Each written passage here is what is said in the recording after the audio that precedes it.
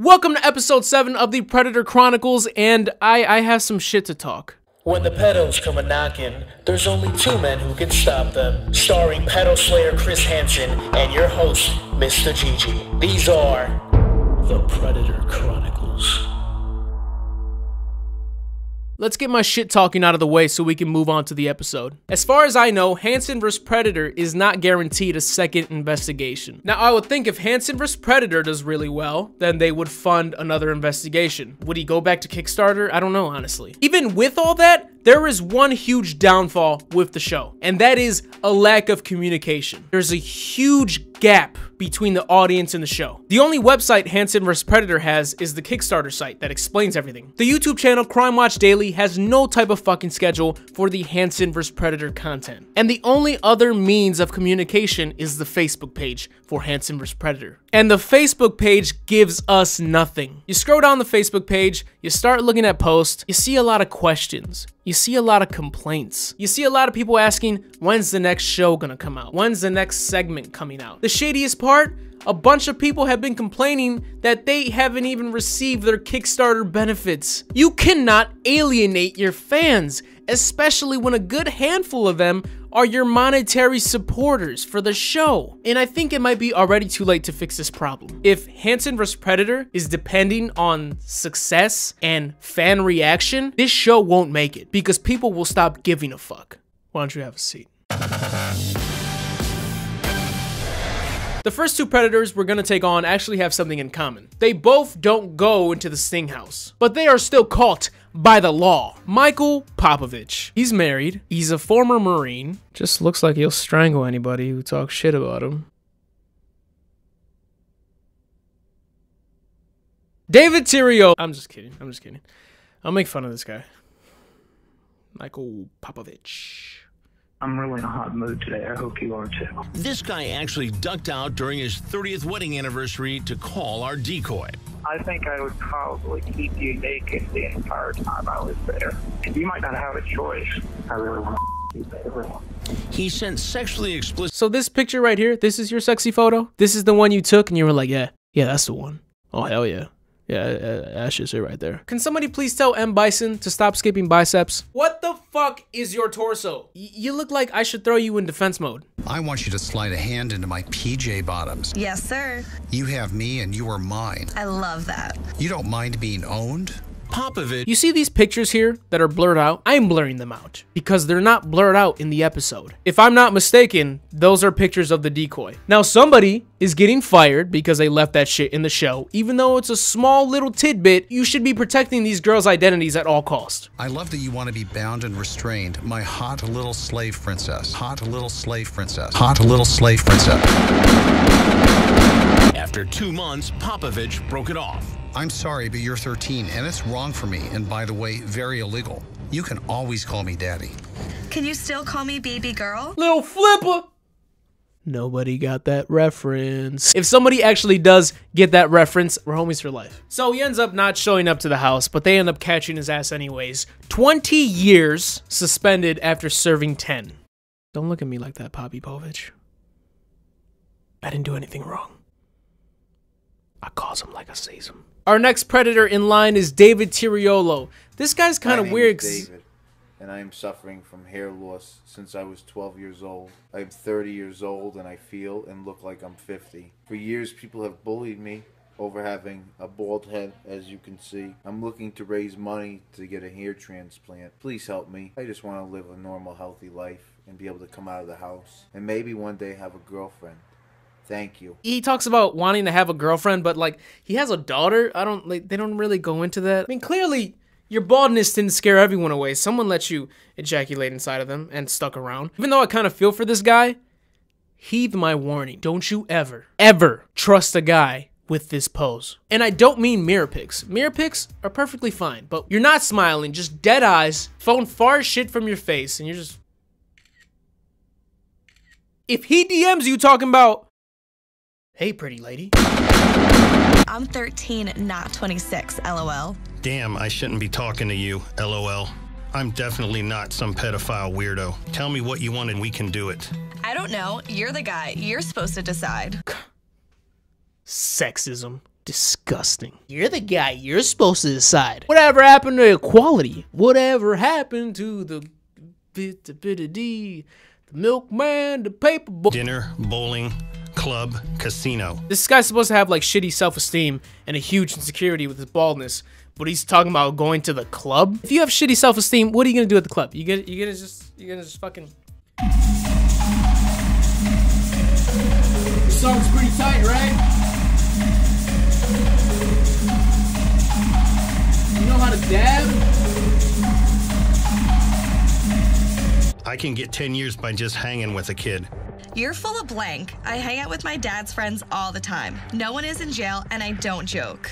Are you a cop or affiliated with police? I'm just a super adventurous teenager that loves bald men. Psh, am I a cop? No. Jeez, I really hope that last joke made at least one person laugh, because I really didn't want to tear that off the head. Oh, fuck you. Huh? Good as new. Tiriolo arrives. Rain is pouring down. Our on-site decoy peeks out the front door.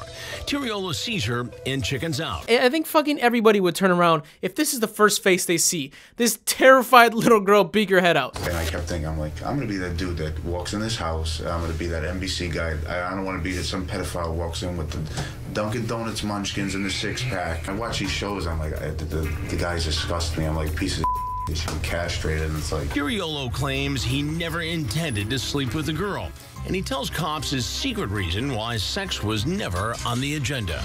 I'll tell you right now, I can't have sex because my thing don't get up for my medication. God's honest truth. Call my doctor. That's an interesting defense, honestly. Erectile dysfunction. Haven't heard that one before. Now, I have my own opinion on the whole erectile dysfunction defense thing, but I actually want to know what you guys think, so I want you to comment below what you think about him using ED as a defense. David only gets a 10-year suspended sentence because he was never overtly sexual, but things are about to switch up with our final pedo, Jeff Sokol. Jeff just goes balls in because he asks this girl everything. He doesn't hold back. He doesn't give a shit. Do you have pretty feet? LOL, yeah, I don't have homeless feet. Do you have pretty feet? No, I don't have homeless feet. So where do you lie on the spectrum? There's a big fucking gap between homeless feet and pretty feet. I honestly don't know why, but a lot of the Hansen vs. Predator guys just send selfies up the ass, getting pissed about Plumber. I mean, I've been out the game for a while, but did I miss something? Do you think blank size matters? Nope, X was decent. I'm not that big, but I know how to satisfy a girl. So Jeff's a bit smarter than most pedos, kinda. But he asks the decoy to take a specific picture, Catfish 101, and the decoy actually sends it. Tetrad Core is on another level. I still don't get how they work. They have to have this plethora of underage girls on speed dial, ready to take whatever picture they need. Like, I get the purpose, but it's still just weird. It's weird. In fact, dinner is delayed. Sokol is late because he says his pipes sprung a leak. That's not the only pipe that's about to spring a leak. You know what I'm saying. Sokol arrives at the house. Our on-site decoy, a 19-year-old theater student, lets him in the door. Sorry about that. Come on in. How are you? Good, how are you? Do you find the house okay? No, because it's really dark out. Oh. Hey Johnny, this door's like really squeaky, dude. You got like some WD-40? How much is WD-40? It's pretty cheap. It's like $5. Yeah, it's not in the budget. That's a long drive. Yeah. Hi. Sorry, I'm really nervous. Oh, you gonna give me a hug? No, I'm sorry. Oh, I'm sorry. Are you okay? Yeah, I'm okay. This guy has only seen the Tetrad decoy that they've been sending him. This is a completely different 19-year-old theater student. Are you telling me that they look so damn similar that none of the Predators ever question it? Really? There's plates right behind. So like the small pizza is like almost as big as the big one. So I didn't know that. Like you said small, I thought it would be like a really small one. Her face is everyone's face that's watching this right now. What the fuck are you talking about? It's like the same price, so why even get a small pizza if I'm gonna get the big pizza? So pizza size doesn't matter. Let's deal with this whole contract thing, because I'm just gonna be thinking about it the whole time. Until we get that out of the way. Next, the contract. You'll be shocked when you learn what it's about. And my bizarre... Individuals are innocent until proven guilty. I see lawyers are all up in that ass, huh, Chris? Jeff Sokol, unfortunately for him, this pizza-chomping suspect is about to get a bad case of indigestion, courtesy of yours truly. Chris is one of the few people that can get away with saying really dumb shit, just like that.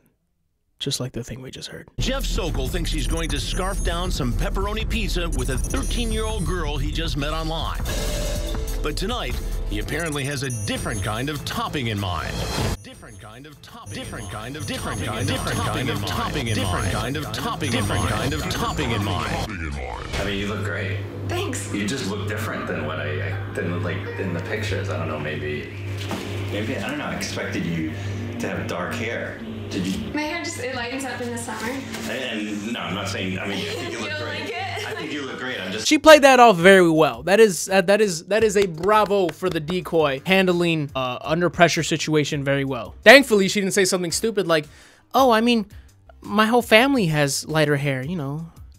Me, my mommy, and my daddy." Sokol talks about a marriage contract and even suggests they elope. The only thing that can prevent me from getting arrested is if we got married, LOL. If you were married to me right now, then I wouldn't be breaking the law. What's that? I have no idea. Do you want me to check? Somebody here. No. What kind of pizza do we have tonight? Who's this? I'll get to that in a minute. Who are you? Who are you? You tell me first. My name is Jeff. And what are you doing here tonight, Jeff? Hanging out. That is the pedo slogan. That is it right there. Hanging out. That's it. That's what every fucking pedo says. What are you doing? Hanging out. What did you expect to happen here tonight, Jeff? Didn't have any expectations. No expectations whatsoever. No. So you drove 2.5 hours? Sure did. From Boston. Who are you? To come here. Are you her dad? To meet a young girl. Are you her dad? I will get to that in a minute. Go ahead, have a bite. Chris is about to drop the hottest zinger of 2017. Sokol probably should have brought napkins. Damn. Dude. I haven't done anything wrong. Coming to meet somebody? What's wrong? What is that against the law? Coming to meet a young girl? Yeah, is that against the law? It is after this chat. How? Did you bring some kind of a contract with you? Some sort of marriage contract? Let's see if any of this sounds familiar while you enjoy your pizza. I have a very mild case of misophonia. It's when you don't like specific sounds. Me personally, I hate hearing people chew. And this whole interview, I just keep hearing Jeff Sokol. Now you know that this girl is 13, right? Wasn't sure. She's told you. Just wanted to come hang out and... It looks like here you wanted to come here and have sex with a 13-year-old girl. Okay, is that against the law to have sex with a 13-year-old girl when you're 44? Yes, it's against the law. To meet a girl. That's all I've done. Hey, Jeff. Sick faux hawk, bro. You talk about a plan to make it legal. To marry her. I didn't mind Jeff that much at first, but as the interview goes on, I started hating him more and more. One, because he keeps fucking eating the pizza. When he's chewing, I just want to punch him in his 50 Shades of Grey beard that he fucking has. Number two, these are the worst types of predators. They see nothing wrong with what they're doing. So then you'd marry a 13-year-old girl because she's really cool and you could have sex. After a while, if it worked out, yeah. Love has no age. Dude, please tell me who you are. I'll tell you who. I'm trying to be nice here. Okay. So am I. But you're not answering all my questions. I will. Can you just tell me who you are? I'm Chris Hansen. Chris loves when people don't know who he is. He loves and hates it, because Chris has an ego. There's a comment I read on an older video where it's like, basically the comment was like, I'm Chris Hansen.